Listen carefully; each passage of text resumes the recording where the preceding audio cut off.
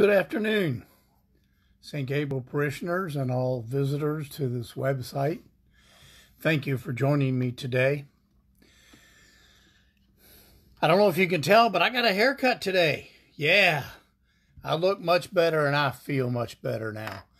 It's been a long time since I've gotten a haircut, but I did get one today. So today I plan on doing the midday afternoon prayers from the Liturgy of the Hours. This is something I've done before. I haven't done a whole lot. If you would like to join me, I use the iBreviary app when I'm doing these prayers, and I will give you a minute or two if you want to pull that up on your phone or desktop or whatever. I think it's a good version, and I use it every single day. We as deacons are asked to pray the Liturgy of the Hours every day. There are actually 6 times when you can pray. We are asked to pray both the morning prayers and the evening prayer every day, and then anything else is a bonus. So today we're going to be doing the mid-afternoon Liturgy of the Hours. So we shall begin. God, come to my assistance. Lord, make haste to help me.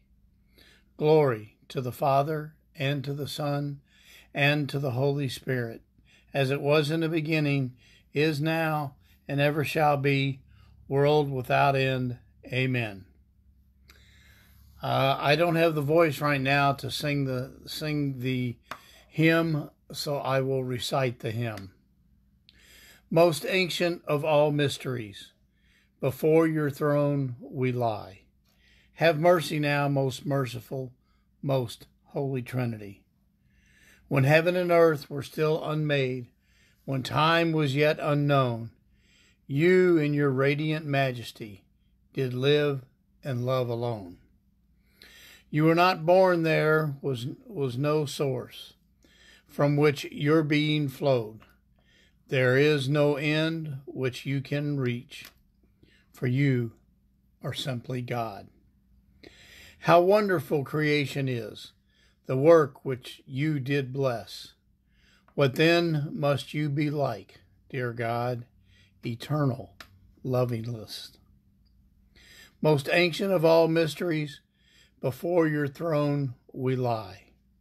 Have mercy now, most merciful Trinity, most holy Trinity.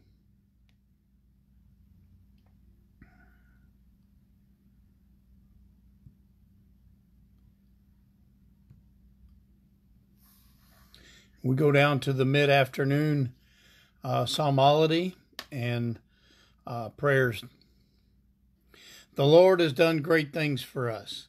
He is the source of all our joy. When the Lord delivered Zion from bondage, it seemed like a dream. Then was our mouth filled with laughter. On our lips there were songs. The heathens themselves said, "What marvels the Lord worked for them. What marvels the Lord worked for us."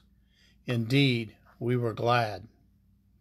Deliver us, O Lord, from our bondage, as streams in dry land. Those who are sowing in tears will sing when they reap.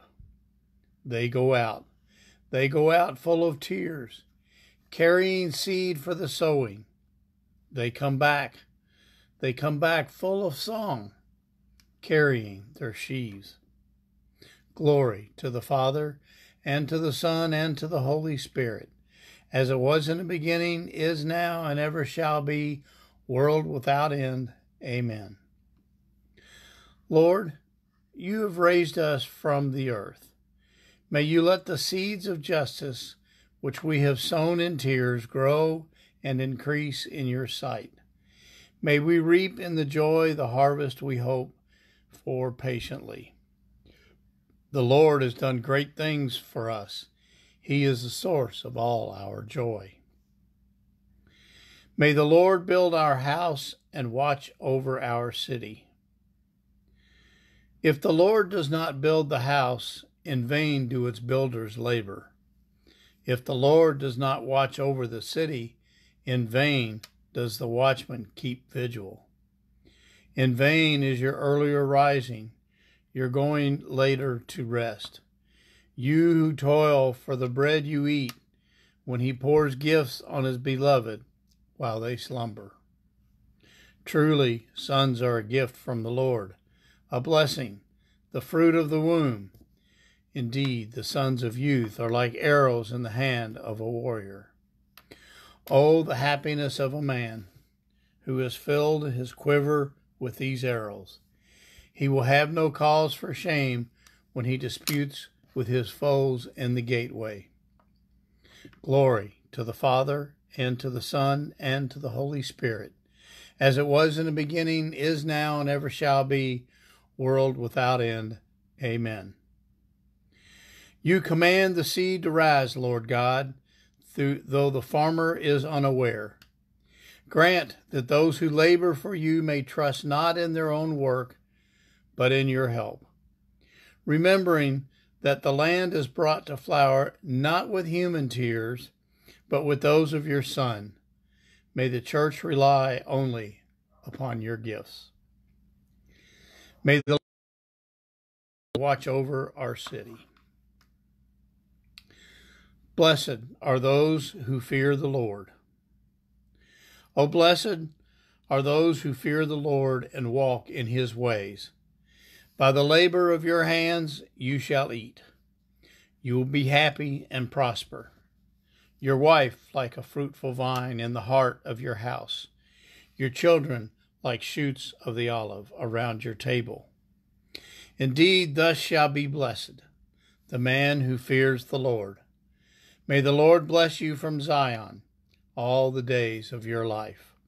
May you see your children's children in a happy Jerusalem. On Israel, peace.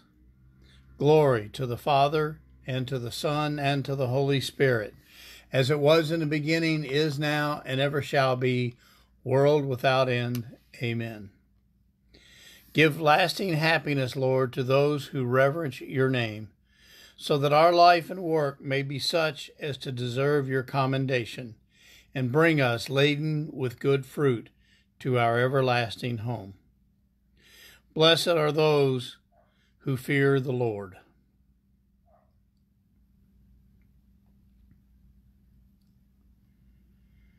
The reading is from Galatians.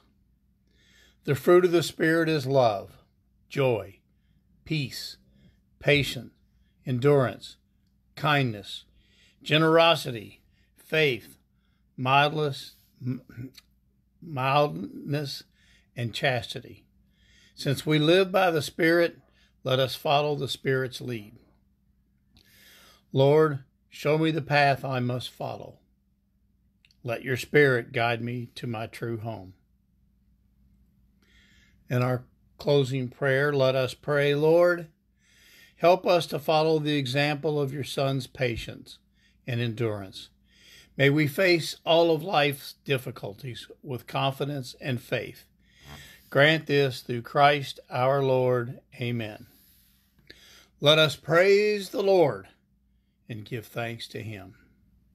In the name of the Father, the Son, and the Holy Spirit. Amen. Thank you for joining me today for the mid-afternoon Liturgy of the Hours.